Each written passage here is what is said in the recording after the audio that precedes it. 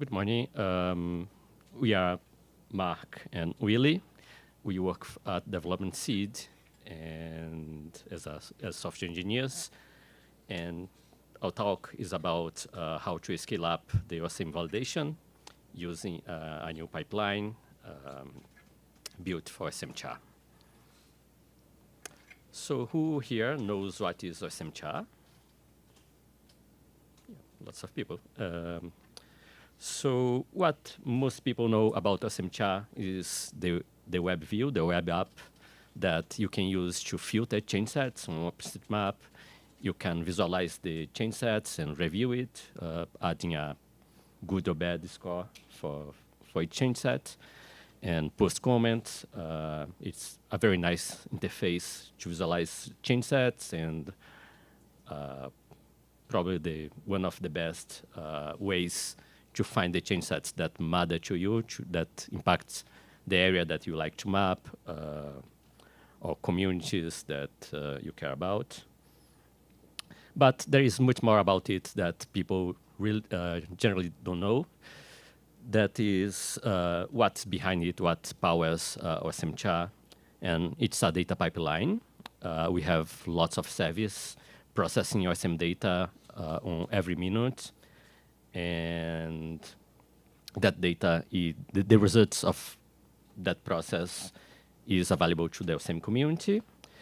The main service are the OSMCha Wattbot, that is what ingests the change set from the OSM replication files and put it on the OSMCha database, so we can search and see all the information about the change sets.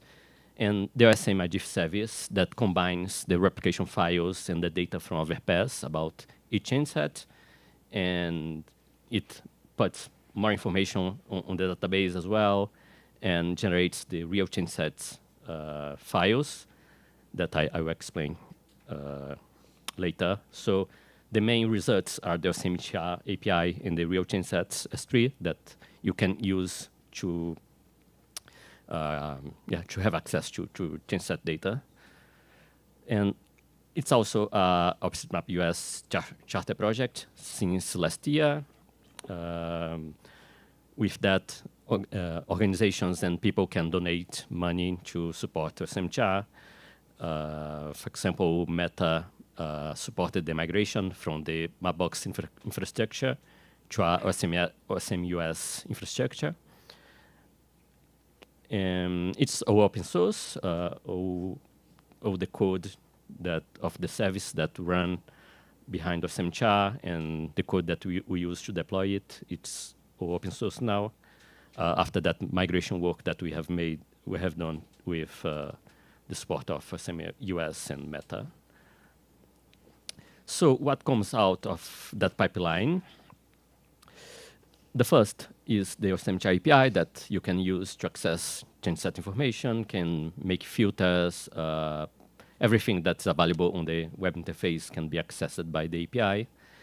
And there is another function that is to add quality assurance flags to the change sets. So we associate potential bad features with the change sets that created them.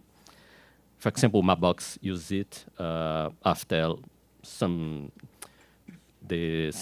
crew members from Mapbox are reviewing change sets every day, and what they consider potentially bad, they use the API to input that information and make it available to the community, so the community can review it and fix the problems. And so if you want to use like that API, you can use it to input more data to OSMCha, or just keep it private as well if you don't want to make it public. And the other one is the real change sets. It's a representation of the change set in a JSON format. It contains all the features that were created, modified, or deleted in the change set, and also the previous version. So you can see here the old one. So it has all the metadata, all the geometry. In that case, it's a simple geometry because it's a node. but we have relations ways as well. And it's more compact than a GeoJSON, but we have a library to convert it to GeoJSON. It's used on the visualization of the changeset on OSMCha, and it's available for free on the AWS S3 buckets. We have a SNS topic as well, so you get notifications when the new files are created, and it's supported by the AWS Open Data program. Some examples of tools that we use that use that pipeline. The first one was created some years ago. It's not working anymore, but if someone wants to adopt it and run it again, the code is available. It's OSMCompare. It reads each real change set, it iterates over each feature, and runs some checks. Like, for example, that code is just searching for rare or critical features created. Like, for example, if someone creates a new country or a new continent, it adds a flag on OSMCha, so we can see it and find it more easily and fix it. We have, for example, the example of the tag change that is, like, it's very expensive to have a database of OSM features. So we found a way, a more simple and low-cost way to be able to carry change sets by OSM tags without storing everything. So it also reads the change set files and make like a list of the most relevant OSM tags that were created, modified, or deleted on the change set. So we can visualize it and search it by it. And Mark will talk about gradient. Hey, everyone. So gradients, a project that really uses that pipeline. We came up with the idea last year when we were looking at all sorts of multi-dimensional file formats for geospatial data. And basically, we were thinking, what if we could store all of OSM indexed by time and space? And so this is the perfect implementation of something like this, and I'll show you a demo real quickly. We can take the hourly replication files that Willie was talking about, see all the change sets that are in a single hour, and then go and grab all the real change sets from the OSMCha API, and now we have all the geometries within 1 hour, and then we could deliver them to the browser. And this is really useful if you want to know, if I have a bounding box, what happened in a certain time frame, and you could just grab all the data from that time slice. Now, you can do this in all sorts of ways, but we took those hourly files and we packed them into something called a flat GeoBuff. If anyone knows about flat GeoBuff, it's an efficient file format that you can put on a cloud bucket somewhere, and you don't need a server. You could just do range requests. If you saw PM Tiles yesterday, it's very similar, but instead of a render format, you're grabbing all the data, all the GeoJSON information, and you can just access a time slice from a bucket. So let me see if I can just show you this demo. All right. So this is gradient. So it's all geometries within 1 hour of this date. And you could see user stats, you could see tag stats, and you could see what's changed. And it's pretty fast. Hopefully, it's a live demo, so let's see if it will work. But you could do the entire US, and it will just load all the GeoJSON.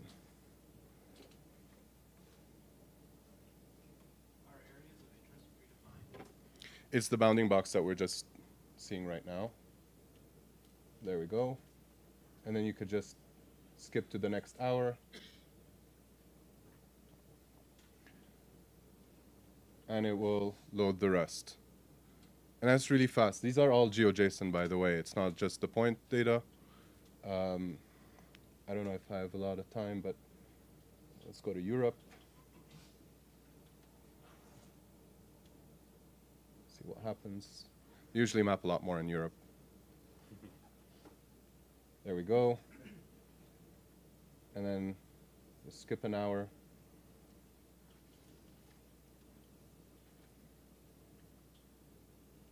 It can seem is slow, but probably it's the fastest way to see all the changes in 1 hour in a continent.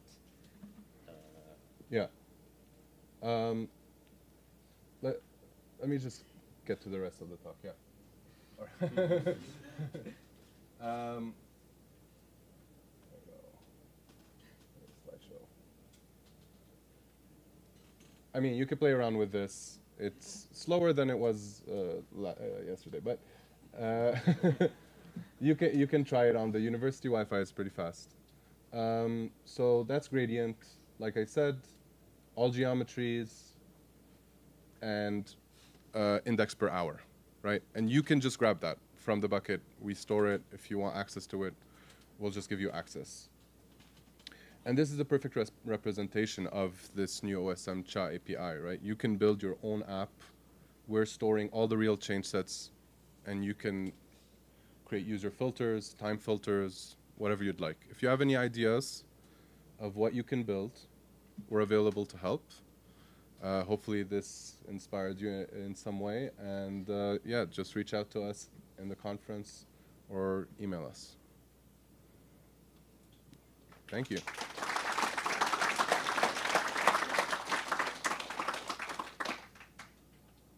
Any questions? Go ahead. Seems like at the first look it's a good vandalism detection. The OSMCha API? Just like the ability with gradients, you can see like someone who goes in and changes the whole area. Yeah, I mean, That could be very well vandalism. I think using the OSMCha API directly maybe could be easier for automation scripts because gradient is more of a tag stats tool, I would say. But yeah, if you're monitoring a particular area, you can just keep loading it and see if there's anything like that's very glaring. One thing that we saw, we were playing around with it yesterday, and we saw a lot of bot edits, and they're very prominent. You could see them over time. You could see bot edits doing very specific modifications in a clustered area. Like if you see in 1 hour a huge area being modified, you'd be suspicious.